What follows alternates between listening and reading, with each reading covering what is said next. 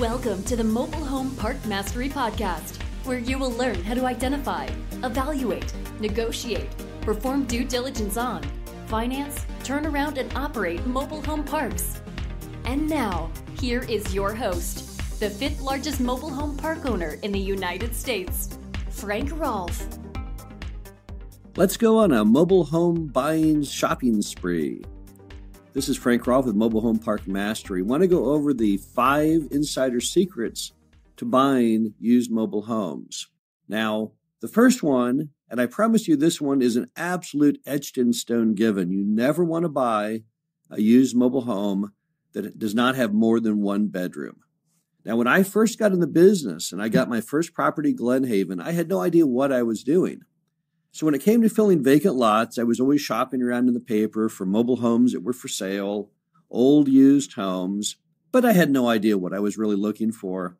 And at one time I saw this really, really good efficiency mobile home. Now you're going to say, what the heck is an efficiency mobile home? Well, I'd never seen one either, but I was really intrigued by it. It was a mobile home that on one wall had a sliding glass door that opened up to the outside.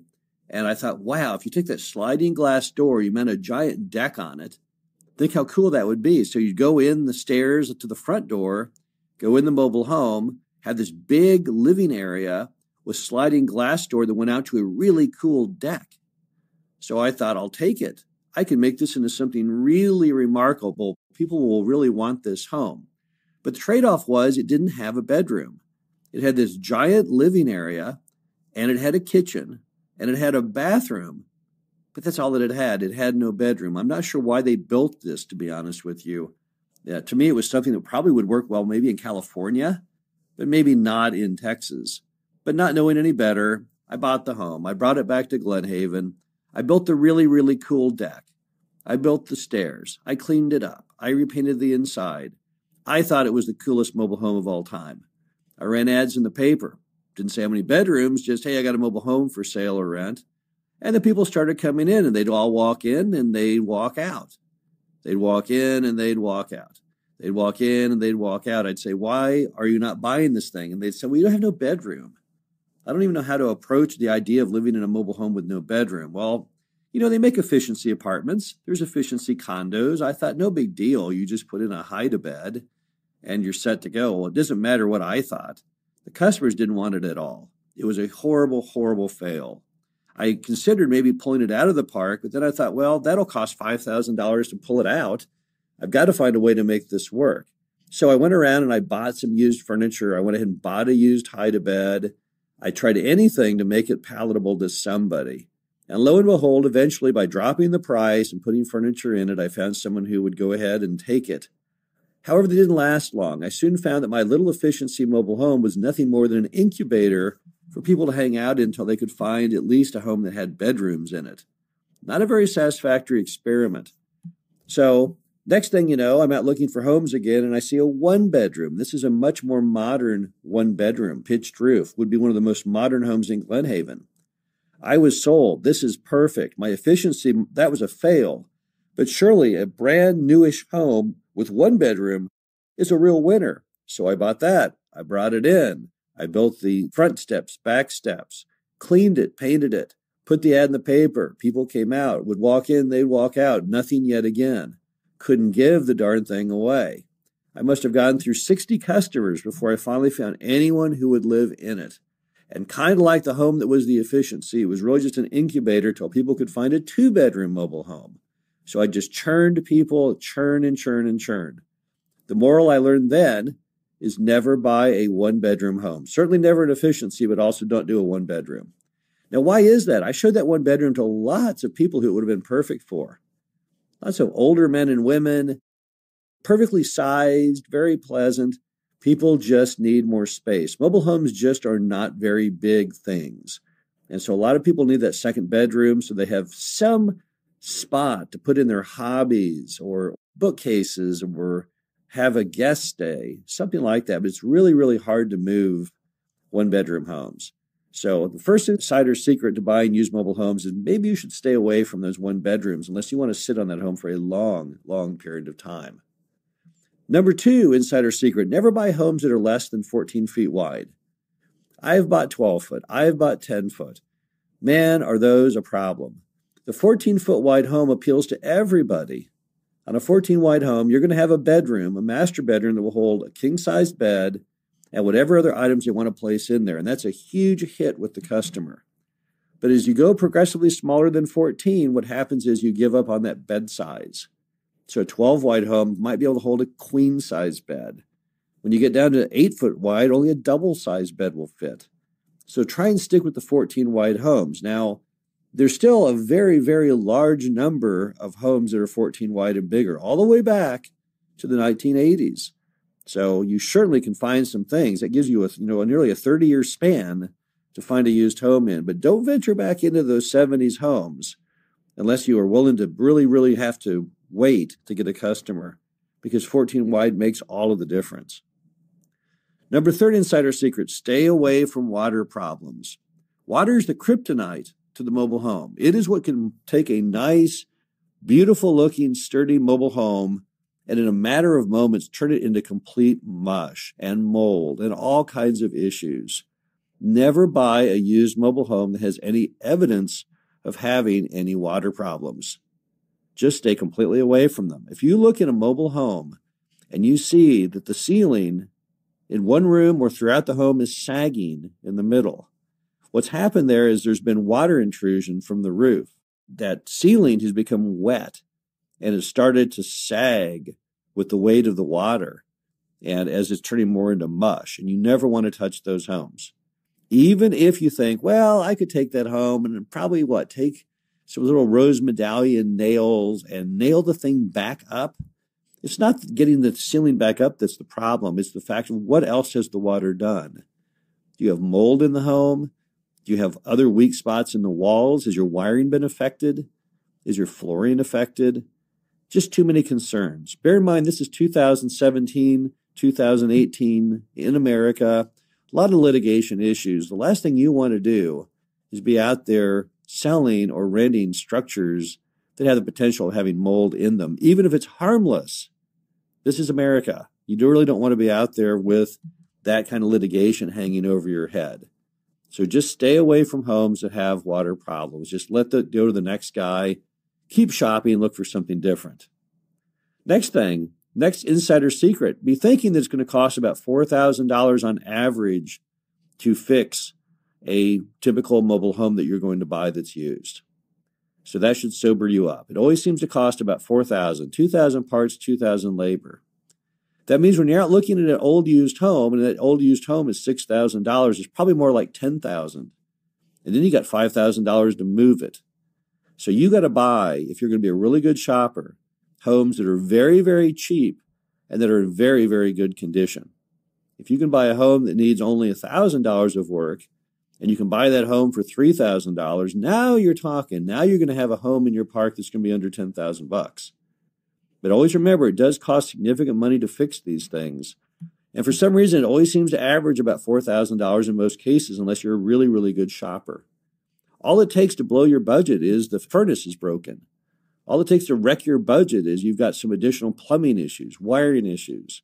So always put a buffer in there in your brain. It may cost you as much as $4,000 to fix it and another $5,000 to move it. So if you're going to be a good mobile home shopper, you've got to watch for situations where the homes are very, very inexpensive and are in very, very good repair. Those costs will mount up very, very quickly. And don't forget, everything you do in the world of used mobile homes is taken away from money you could have used towards a different kind of home. So if you're going to be putting $15,000 in the 1980s home, I would have to say, what are you thinking? You could go ahead and get rid of that home and bring in a 1990s home with bigger rooms, better layout, newer design, much more attractive to the customer for the same price. So it costs money to fix these things. It costs roughly about $4,000 on average.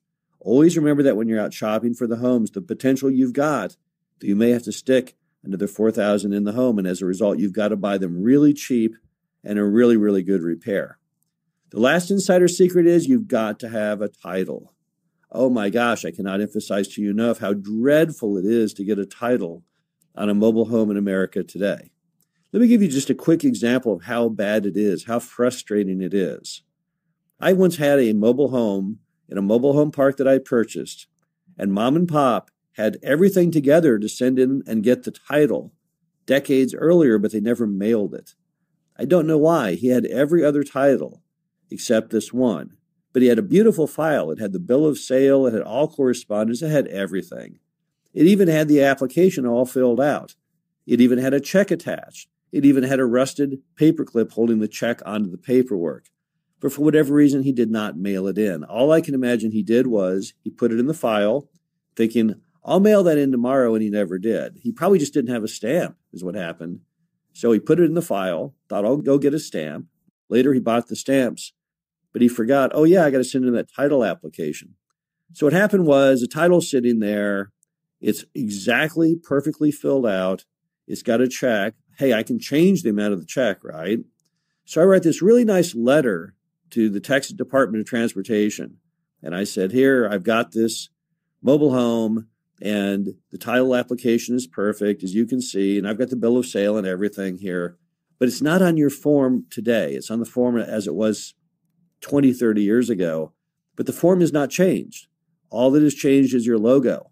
So please find all the paperwork and a new check. And isn't that an interesting story? And please give me my title and send it away. About a month later, I get it back, denied. No reason why, just denied. So I call, and if you've ever called the folks on mobile home titles, and this isn't true in all states, but in most, you can be on hold for 10 minutes, 30 minutes, an hour. So you put it on speakerphone, you do other things while you're waiting for someone to pick up. You hope that when they pick up, you can grab the phone before they hang up, or you have to do it all over again. So I finally get to somebody, and I tell them my sad story of how I come to have this paperwork that's perfect and ready to go, but has the wrong logo on it. And they say, well, I'm sorry, we will not take it unless it has the modern logo. Now, first off, think how stupid that is.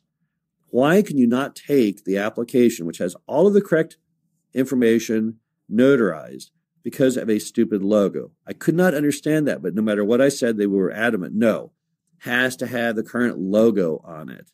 I guess that is how they know that it's, in keeping with the modern code? They don't want it too lazy to proofread it? I'm not really sure. So I said, well, then what do I do? Because this thing is like 20, 30 years old, does not have the modern logo. And here's what the lady said. She said, okay, here's what you got to do. All you have to do is go ahead and fill it out again on the app with a new logo and get it signed and notarized. It's not that big a deal.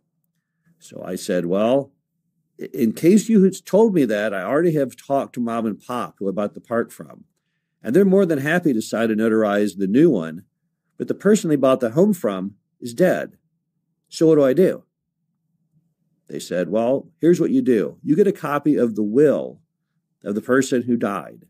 Show who they left the home to, contact that person, and have that person sign and notarize it. Can you imagine how impossible that would be? I don't honestly know how you get a will from somebody who died in a mobile home park 2 decades ago. Where do you even get that data? And then how would I even find the heir? And what if the will doesn't even stipulate what happens with the mobile homes? A lot of times the heirs don't want mobile homes. And beyond that, the guy thought he sold it to the park owner, so it wouldn't even reference the mobile home, right? Absolutely absurd. So the moral of it is the titling industry on mobile homes is very, very difficult in America. I'll give you another story. I bought a mobile home at an unpaid tax auction in Illinois a few years ago. So I went all the way to Springfield, Illinois to buy a home that was located in a mobile home park that we owned. So I'm the high bidder, and they promise you at the auction, it's right there in the auction materials, that if you buy at the auction, you guarantee you'll have title to whatever you buy within 60 days, whether it's a stick-built home, it could be a strip shopping center, piece of land, in this case, a mobile home. So I buy the mobile home, 60 days comes by, I have nothing. I call the state of Illinois and say, hey, where is my title? They say, we're working on it. No deadline, though. I call back another month. I said, you promised it in 60. I've got nothing. They said, hey, we're working on it. I didn't get it for a year and a half. That's kind of how people look at mobile home titling. They don't look at it as really being important. As a result, they backburner it. And typically in mobile home park title departments or mobile home title departments in the U.S., you have a staff that is a paltry number based on how many applications that they have. So titling is near complete anarchy. The moral is never, ever, ever buy a mobile home without a title. I don't care how good a deal it is. Don't do it. The brain damage that will happen to you for having to try and obtain that title is horrid. It is, if you ask most mobile home park owners in America, what is the worst thing that you can think of in the entire mobile home park industry, 9 out of 10 will say the titling. That's how bad it is. So don't do that to yourself. Don't go around buying mobile homes and just inviting new issues about getting titling. It's just not a good idea. Now, in our next segment of this 5-part series, we're going to be talking about the insider secrets to remodeling mobile homes. This is Frank Rolfe with Mobile Home Park Mastery Podcast, and we'll talk to you again soon. Thank you for listening to the Mobile Home Park Mastery Podcast. Be sure to visit us at mhpmastery.com to subscribe to the show, read our show transcriptions, and access all of our great information on mobile home park investing.